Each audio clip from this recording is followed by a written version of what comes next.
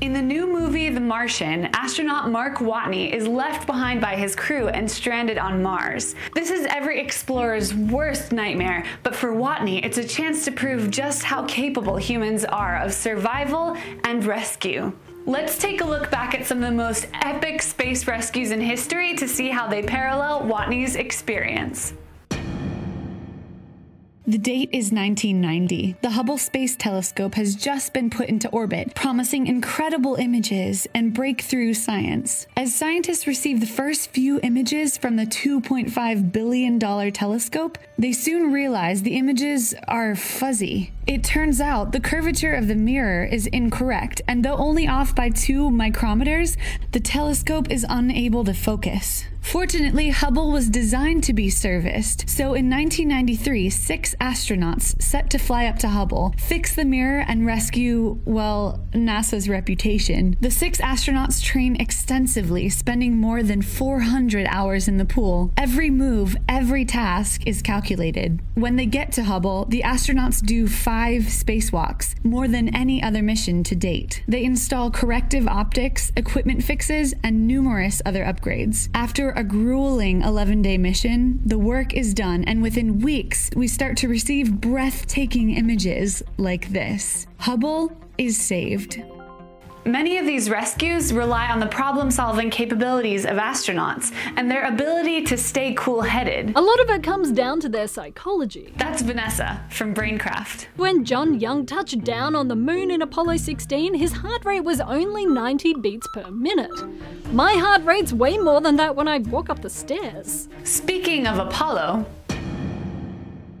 the date is April 13th, 1970. Astronauts Jim Lovell, Jack Swigert, and Fred Hayes are 2 uneventful days into their flight to the moon, when suddenly, Okay, Houston, we've had a problem here. a routine procedure in the service module has gone wrong. Oxygen tank 2 immediately reads 0, and over the next 130 excruciating minutes, oxygen tank 1 drops to 0. That entire supply of oxygen is gone. Forget landing on the moon, the astronauts must now figure out how they will survive, working with mission control at NASA every step of the way.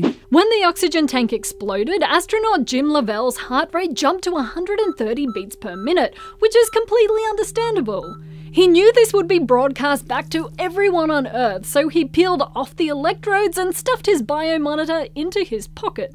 That's another way to do it. The astronauts must first move out of the command module, which is running out of power, as quickly as possible to save its vital resources for Earth re-entry. They move to the lunar module, where they encounter problem after problem. This module, which was meant to last 2 people for 1.5 days on the trip to the moon's surface, must now house 3 people for 4 days. They use as little water as possible. The heat is turned down so low that water starts to condense on the walls. Then, the astronauts must figure out how to change course by repurposing the lunar module descent system, meant for bringing them to the moon's surface, to very precisely push them in a trajectory back to Earth. Is all of this problem solving sounding a bit like The Martian? As time goes on, CO2 might build up to toxic levels in the lunar module. Canisters from the command module can be used to remove CO2, but they must be jury-rigged using plastic bags, cardboard, part of a lunar suit, and lots of tape to fit in the lunar module. When the astronauts finally make it back to Earth, the danger is not over yet. One final problem requires a team from the University of Toronto to calculate the precise pressure to blow the lunar module and command module apart during re-entry. They have just 6 hours to do the calculation, but they succeed and the astronauts splash safely into the sea.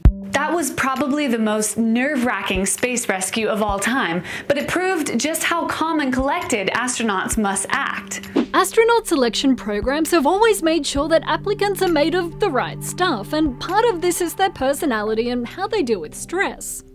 NASA psychiatrist Nick Canas said he asked astronaut applicants to give him examples of how they dealt with a stressful situation.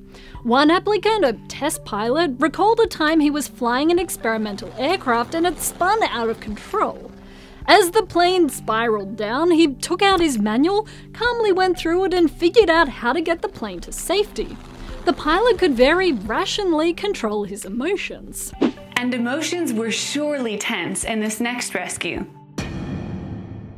The date is 1985. Cosmonaut Vladimir Janibekov and his crew are tasked with a very unusual mission: to enter a dead space station. Earlier in the year, the Russians lost contact with the Salyut 7 space station following an electrical failure. The Russians are attempting to revive it. As the cosmonauts approach the station, they note the solar arrays are pointing randomly and the station is rolling slowly. With no automation, the cosmonauts must dock manually, the first time this has ever been achieved with a dead station. Next, they go inside. They carefully sample the air and find it to be freezing but breathable. The cosmonauts wear winter clothing. The walls are covered with frost, and it will take 2 months until the atmosphere gets back to normal. After equalizing pressure, restoring power, and general maintenance, they bring the station back to life and working order.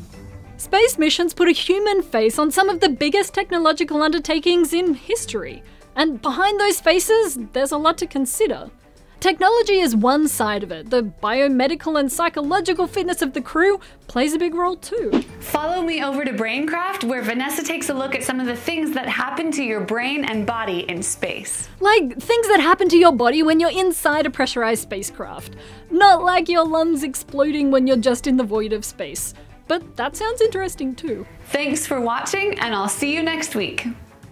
These light flashes perceived by astronauts are called cosmic ray visual phenomena. The thing is, the light flashes aren't real. You can't see cosmic rays.